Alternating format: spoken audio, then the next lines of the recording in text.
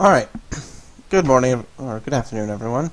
I finally fixed my sound issue with Titanfall. And I figured out what was wrong, and it was due to an issue with the fact that Origin messes up a lot while installing DirectX, which then leads to Titanfall's sound not installing correctly. So I'm going to show you what I did. I won't go through the entire process because you don't need a 15-minute video of me just sitting here watching the game install and me deleting files and everything. So basically what you do is go to your computer, open it up, go to your program files or wherever you can find the OriginGames install in your computer. For me it's just MIC in program files 86. Go into Titanfall, go into installer, go to DirectX, the redist file. Now you'll see I have this folder here, which is, I did the folder method, but you can do another way. Basically what you want to do is, normally it'll be sorted by name, you want to sort it by type, like I have here. And then pretty much these three here, dxsetup.exe, dssetup.dll, dsetup32.dll, you want to keep those. Everything below that, all this jazz, you want to either delete or put into a separate folder inside here. Like I did. I just named it cab and put it in there. Doesn't matter. As long as you get rid of all those files that aren't these three right here.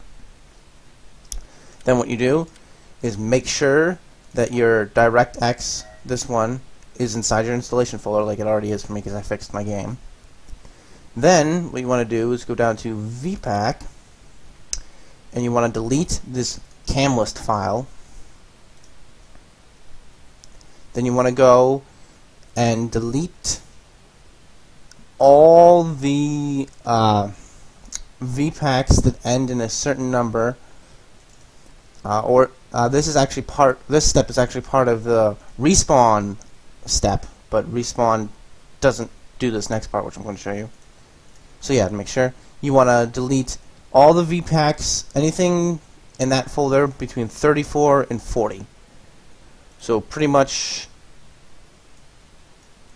all of these, you want to just delete them. And you want to delete the file called cam.list at the top here. You'll delete that.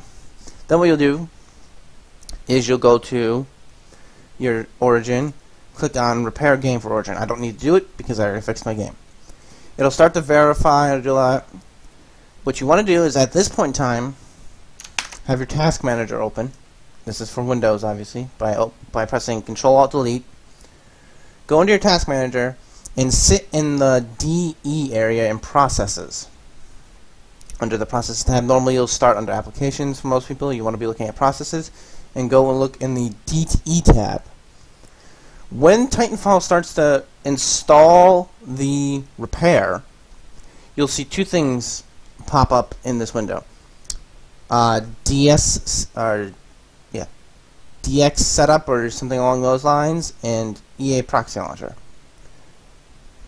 The DS setup, it'll be a DirectX setup process. When that appears, you want to end that process. And what happens is you'll end that process, and you want to do this while it's installing. Basically, you end that process, and what that does is, since it stops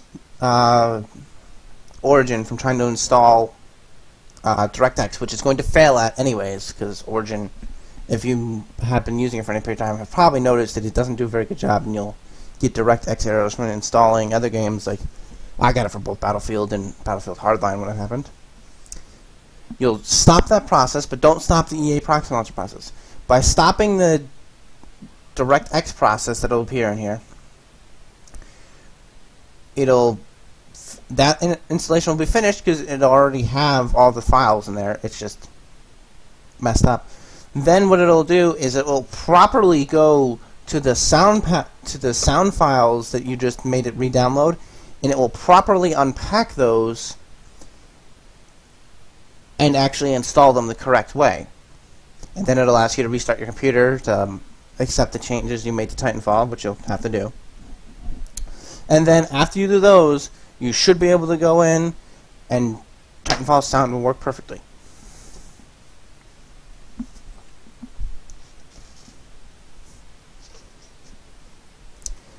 And that's what I had to do to install the game, to make sure the sound file is installed properly for Titanfall on Windows. And you can actually use them, and you should get no sound or static or any issues when playing the DLC maps. And I can't remember quite exactly what the exact name of the DirectX setup thing will be, but it'll be pretty obvious if you just sit here and watch your task manager while the game starts to install. It'll be pretty obvious. It'll pop up like dssetup.exe, and you'll see the EA proxy launcher .exe pop up, and you want to just delete the DirectX thing. You just want to end the process that DirectX popped up. I don't know why that helps. I'm going to go ahead and guess that it has something to do with the fact that when Origin screws up installing DirectX, it doesn't bother to go on and check and make sure it properly unpacks the Titanfall sound files. So the game, when you do a checkup or a verify game installation, it'll be like, oh, all the files are here, it'll work just fine. And then it'll go in and you'll go try to play the game, but since the sound files aren't actually unpacked, the game doesn't know what to play there, so it just plays static, hissy noises that are insanity-inducing and probably a direct conduit to the old gods. But yes, that should fix your sound issues for Titanfall if you're having them on the DLC.